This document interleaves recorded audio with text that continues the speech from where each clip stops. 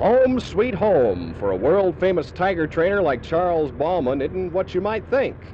Charlie, along with about 300 other circus folk in Dallas this week, calls the Barnum and Bailey circus train his home. I love it. I tried everything. I tried to live in the hotels and doing traveling with Circus. I live on a trailer.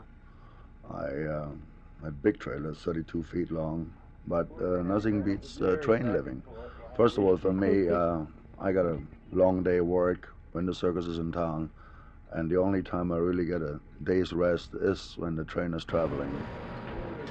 Charlie and his wife have a suite with a living room, kitchen, and a separate bedroom and shower. However, not everybody in the circus lives this high. Showgirls and clowns squeeze into a compartment like this one, and that's their home.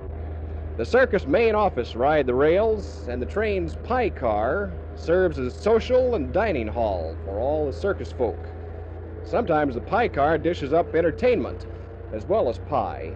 Get home where the buffalo roam, where the deer and the antelope play, where seldom is heard a discouraging word, and the skies are not cloudy all day.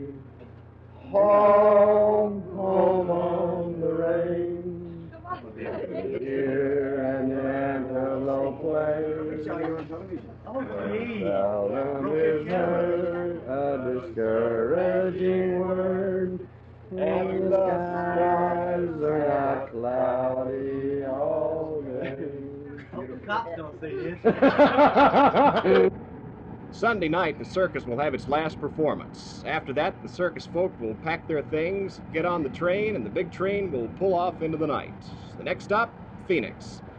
Now, after all this, you're probably wondering what it's like to live on a train. Well, on this one, it's sort of like a three-ring circus. For Channel 8 News on the Move, this is Arch Campbell.